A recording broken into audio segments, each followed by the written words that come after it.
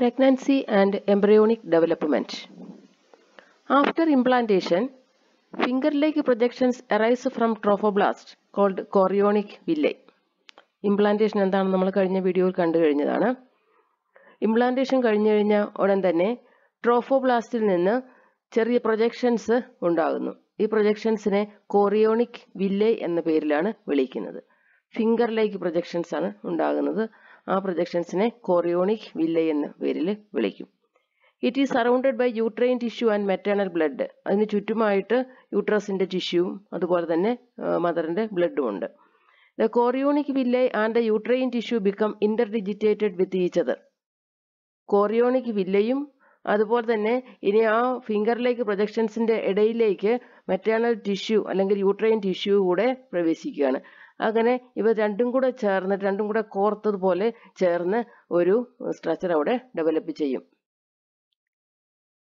And jointly form a structural and functional unit between embryo and maternal body. എംബ്രയോയ്ക്കും maternal ബോഡിക്കും, maternal body എന്ന് പറഞ്ഞാൽ മദറിന്റെ body അല്ലെങ്കിൽ uterus, എംബ്രയോയ്ക്കും മദറിന്റെ ബോഡിക്കും ഇടയിൽ ഒരു structural functional unit ആയിട്ട് develop ചെയ്യുകയാണ് ഒരു structure. It is called placenta.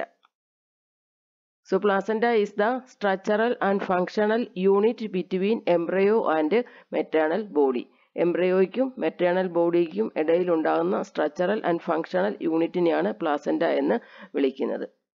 It is made partly of fetal tissue and partly of maternal tissue. ഈ പ്ലാസന്റയുടെ പകുതി പോർഷന് മെറ്റേണൽ മദറിന്റെ ടിഷ്യൂവിൽ നിന്നും പകുതി ഭാഗം ഫീറ്റസിന്റെ ഭാഗത്തു നിന്നുമായിട്ടാണ് ഉണ്ടാകുന്നത്.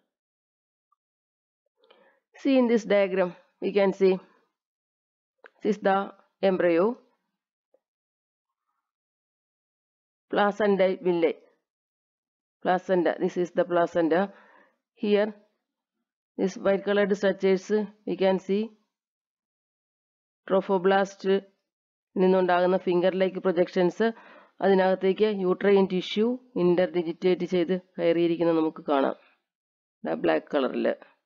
അപ്പോൾ രണ്ടും കൂടെ ചേർന്ന് ഫേമായിട്ട് ഒരു സ്ട്രക്ചർ ഡെവലപ്പ് ചെയ്തിരിക്കുകയാണ്. That is called the placenta. പ്ലാസന്റയുടെ projections ആണ് പ്ലാസന്റൽ വില്ലെ എന്ന് പറഞ്ഞിവിടെ കാണിച്ചിരിക്കുന്നത്. Functions of placenta. Supply oxygen and nutrients to the embryo. എംബ്രയോയ്ക്ക് ആവശ്യമായിട്ടുള്ള ന്യൂട്രിയൻസ്, ഓക്സിജൻ ഇവയൊക്കെ സപ്ലൈ ചെയ്യുന്നു. Secondly, removal of carbon dye oxide and waste materials produced by the embryo. Embryo produce ചെയ്യുന്ന carbon dye oxide, waste materials ഇതൊക്കെ remove ചെയ്യുന്നു. Thirdly, act as an endocrine tissue and secrete hormones like human chorionic ഗൊനാഡോട്രോഫിൻ, human placental Lactogen, oestrogen and പ്രൊജസ്ട്രോജൻസ്. ഒരു endocrine tissue ആയിട്ട് placenta പ്രവർത്തിക്കുകയാണ്. What is the main function of endocrine tissue? Secretion of hormones. So like that, placenta secretes certain hormones like human chorionic gonadotrophin or HCG and human placental lactogen, that is HPL, then estrogen and progestrogens. So these are the main functions of placenta. Supply oxygen and nutrients to the embryo, removal of carbon dioxide and waste materials produced by the embryo, then act as an endocrine tissue and secrete these hormones. Then the placenta is connected to the embryo by a structure called umbilical cord, which help to transport materials between placenta and embryo. അപ്പോൾ ഈ പ്ലാസന്റയ്ക്കും എംബ്രയോയ്ക്കും ഇടയിൽ materials transport ചെയ്യുന്നു അല്ലെങ്കിൽ supply ചെയ്യുന്നു എന്നൊക്കെ നമ്മളിപ്പോൾ പറഞ്ഞു. അപ്പോൾ അതിനുവേണ്ടി സഹായിക്കുന്ന മറ്റൊരു സ്ട്രക്ചർ ഉണ്ട്. ഈ എംബ്രയോയ്ക്കും പ്ലാസന്റയ്ക്കും ഇടയിലായിട്ട് ഒരു ബ്രിഡ്ജായിട്ട് ആക്ട് ചെയ്യുന്ന ഒരാളുണ്ട്. That is called the umbilical cord. So umbilical cord is a structure that help to transport materials between placenta and the embryo. പ്ലാസന്റയ്ക്കും എംബ്രയോയ്ക്കും ഇടയിൽ മെറ്റീരിയൽ ട്രാൻസ്പോർട്ട് ചെയ്യാൻ സഹായിക്കുന്ന സ്ട്രക്ചറാണ് umbilical cord എന്ന് അറിയപ്പെടുന്നത്. This is the umbilical cord. It is marked here.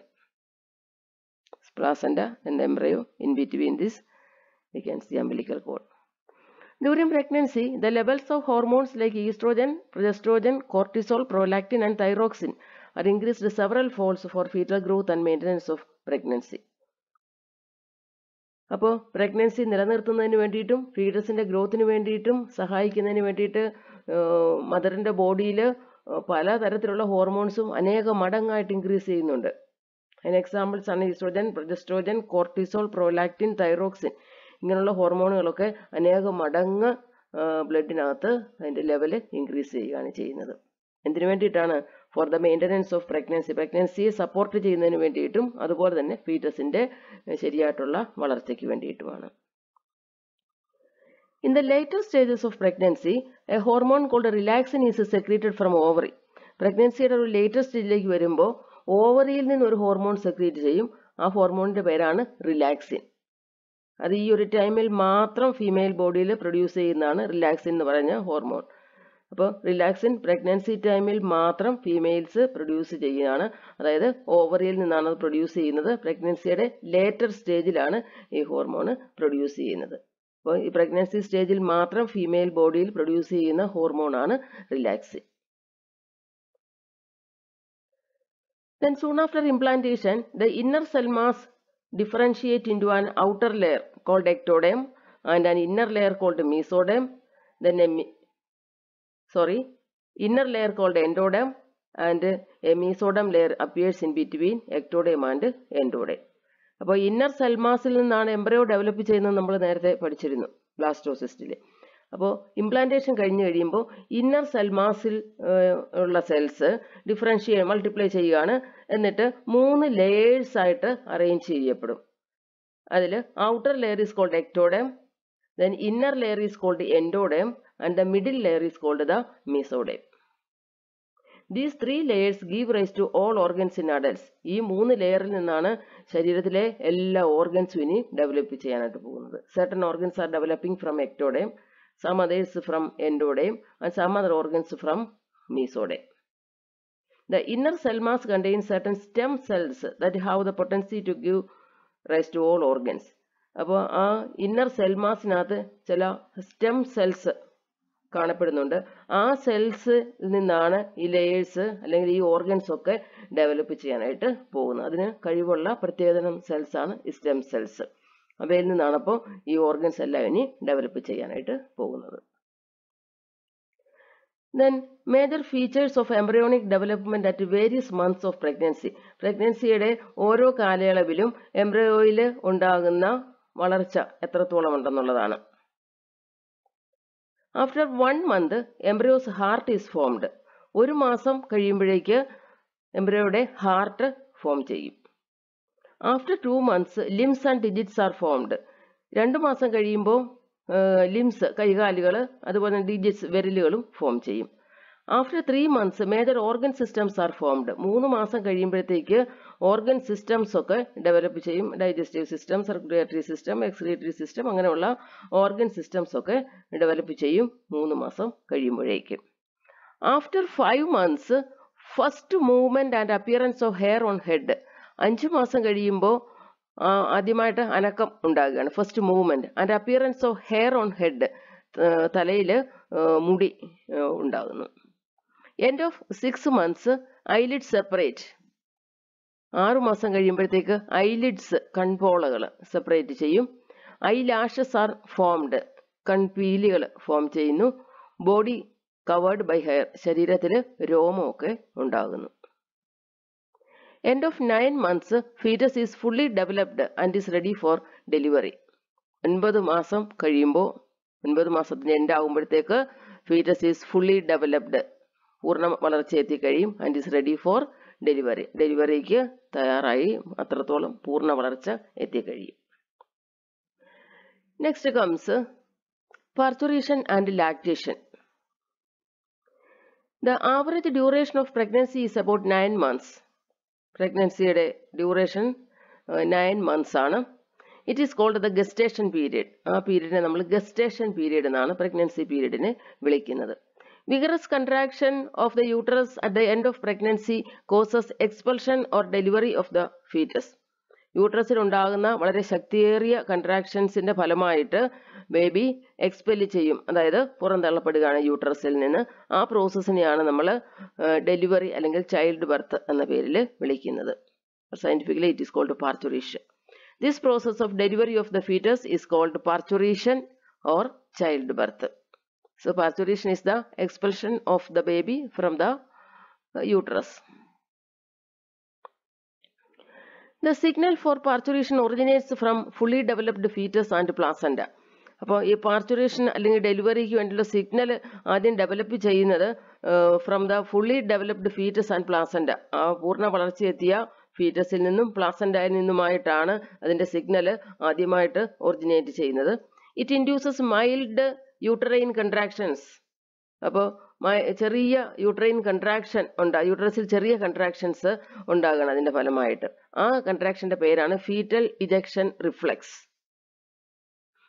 It induces the release of oxytocin from the maternal pituitary. അപ്പോൾ ഈ fetal ejection reflex ഉണ്ടായി കഴിയുമ്പോൾ ആ റിഫ്ലെക്സ് മദറിൻ്റെ പിറ്റ്യൂട്ടറി ഗ്ലാൻഡിനെ സ്റ്റിമുലേറ്റ് ചെയ്യുകയും പിറ്റ്യൂട്ടറി ഗ്ലാൻഡിൽ നിന്ന് ഓക്സിറ്റോസിൻ എന്ന ഹോർമോൺ റിലീസ് ചെയ്യുകയും ചെയ്യും. That oxytocin acts on uterine muscles. ആ ഓക്സിറ്റോസിൻ വന്ന് യൂട്രസിൻ്റെ മസിൽസിലാണ് പ്രവർത്തിക്കുന്നത്. And causes strong contraction. എന്നിട്ട് വളരെ ശക്തിയേറിയ കൺട്രാക്ഷന് ഉണ്ടാകുകയാണ്. അപ്പോൾ ആദ്യം ചെറിയൊരു contraction യൂട്രസിൻ്റെ വോളിൽ ഉണ്ടാകുകയാണ് from the fully developed foetus and placenta. പ്ലാസൻഡയിൽ നിന്നും പൂർണ്ണ വളർച്ചയെത്തിയ ഫീറ്റസിൽ നിന്നുമായിട്ട് ചെറിയ ഒരു കൺട്രാക്ഷൻ ഉണ്ടാകും. അതിനെ നമ്മൾ ഫീറ്റൽ ഇജക്ഷൻ റിഫ്ലെക്സ് എന്ന പേര് വിളിച്ചു. ഈ റിഫ്ലെക്സിന്റെ ഫലമായിട്ട് പിറ്റ്യൂട്ടറിക്ക് സ്റ്റിമുലേഷൻ ഉണ്ടാകുകയും പിറ്റ്യൂട്ടറിയിൽ നിന്ന് ഓക്സിറ്റോസിൻ റിലീസ് ചെയ്യുകയും ചെയ്യും. ആ ഓക്സിറ്റോസിൻ വന്ന് യൂട്രസിന്റെ വോളിൽ വീണ്ടും ആക്ട് ചെയ്തുകൊണ്ട് സ്ട്രോങ് ആയിട്ടുള്ള കൺട്രാക്ഷൻ ഡെവലപ്പ് ചെയ്യും. This in turn stimulate further secretion of oxytocin. അപ്പോൾ ആ യൂട്രൈൻ വോള് കുറച്ചുകൂടെ ശക്തമായിട്ട് കൺട്രാക്ട് ചെയ്തതിന്റെ ഫലമായിട്ട് പിറ്റ്യൂട്ടറിക്ക് വീണ്ടും കൂടുതൽ സ്റ്റിമുലേഷൻ ഉണ്ടാകുകയും വീണ്ടും കൂടുതൽ ഓക്സിറ്റോസിൻ റിലീസ് ചെയ്യുകയും ചെയ്യും. The stimulatory effect between uterine contraction and oxytocin secretion continuous. അപ്പോൾ ഇവ പരസ്പരമുള്ള ഈ സ്റ്റിമുലേറ്ററി ഇഫക്റ്റ് ഓക്സിറ്റോസിൻ പിറ്റ്യൂട്ടറിയെ റിലീസ് ചെയ്ത് കഴിയുമ്പോൾ യൂട്രസിനെ സ്റ്റിമുലേറ്റ് ചെയ്യും. ആ സ്റ്റിമുലേഷന് വീണ്ടും ഓക്സിറ്റോസിൻ കൂടുതൽ റിലീസ് ചെയ്യാൻ കാരണമാകും. കൂടുതൽ ഓക്സിറ്റോസിൻ വരുമ്പോൾ വീണ്ടും കൺട്രാക്ഷൻ കൂടും. കൺട്രാക്ഷൻ വീണ്ടും കൂടുമ്പോൾ വീണ്ടും കൂടുതൽ ഓക്സിറ്റോസിൻ റിലീസ് ചെയ്യുകയാണ്.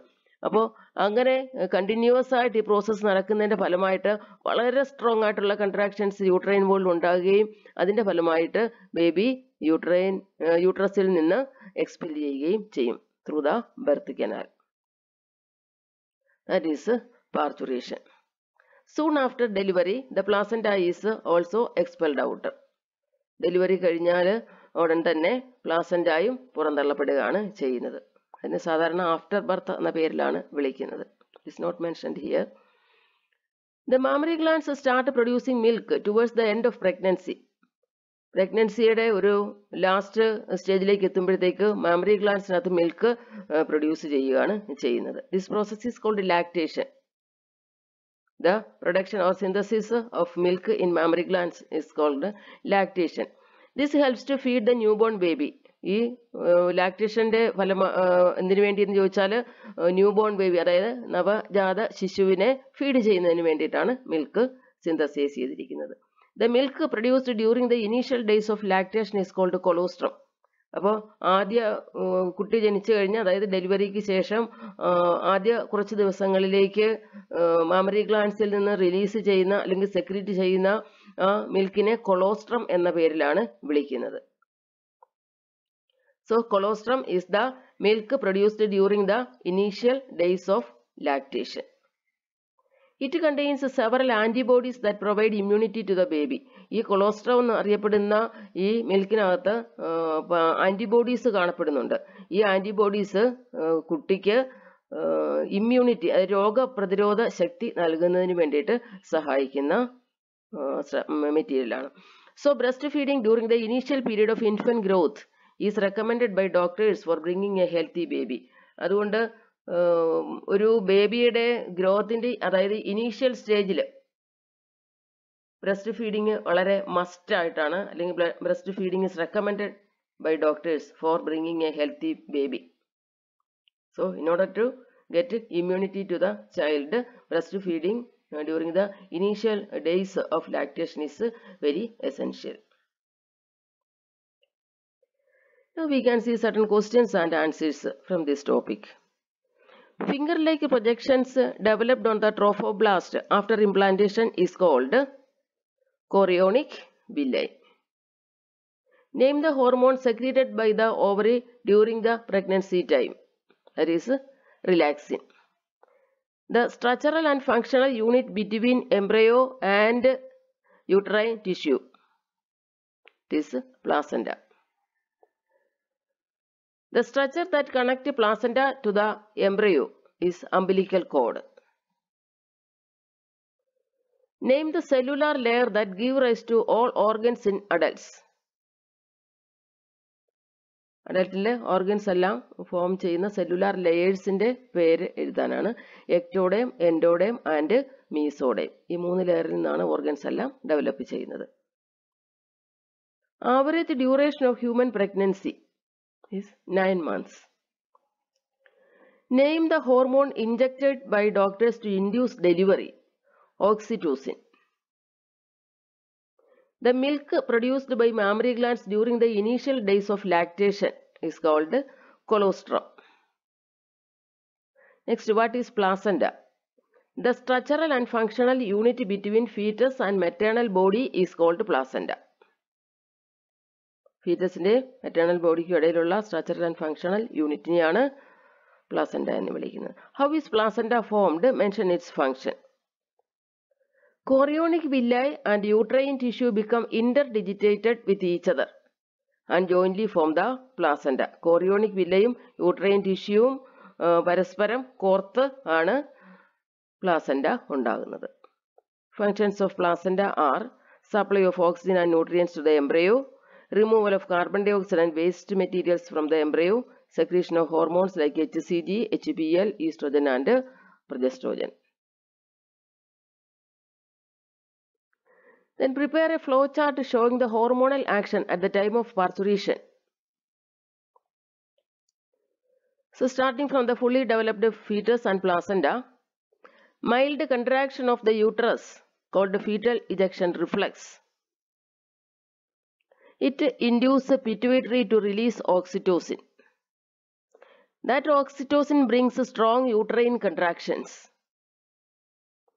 Strong uterine contractions further stimulate pituitary. More oxytocin is released. That oxytocin induces stronger uterine contractions and finally expulsion of the baby from the uterus. That is parturition. Next, what is colostrum?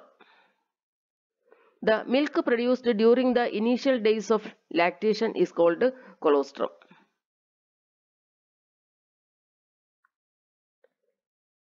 Breastfeeding during the initial days of infant growth is recommended by doctors. Why?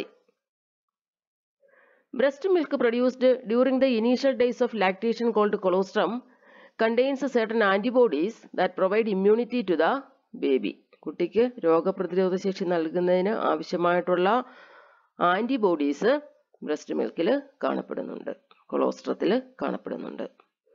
Name the hormone produced in females only during pregnancy. Pregnancy ടൈമിൽ മാത്രം females produce ചെയ്യുന്ന ഹോർമോണിൻ്റെ പേര് relaxin. So that much is about this topic. Thank you all and please subscribe the channel for more videos. Thank you.